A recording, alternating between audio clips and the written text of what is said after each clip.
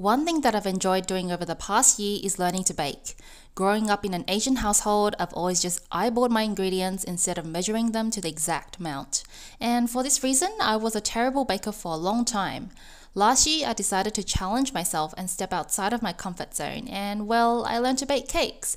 I learned to make cheesecakes, carrot cakes, Korean bento cakes, and a whole lot more. It's funny because I actually started a home baking business selling basque burnt cheesecakes, and to my surprise, my business actually grew during lockdown. We were selling out every single week, and we baked past midnight to fulfill our customers' orders. Our greatest achievement to date was being featured on Urban List among other local famous bakeries. I pretty much went from having no baking skills to owning a successful home baking business, all within the span of just a few months. I am incredibly proud of my journey. I figured that picking up new skills and hobbies would help with my mental health, so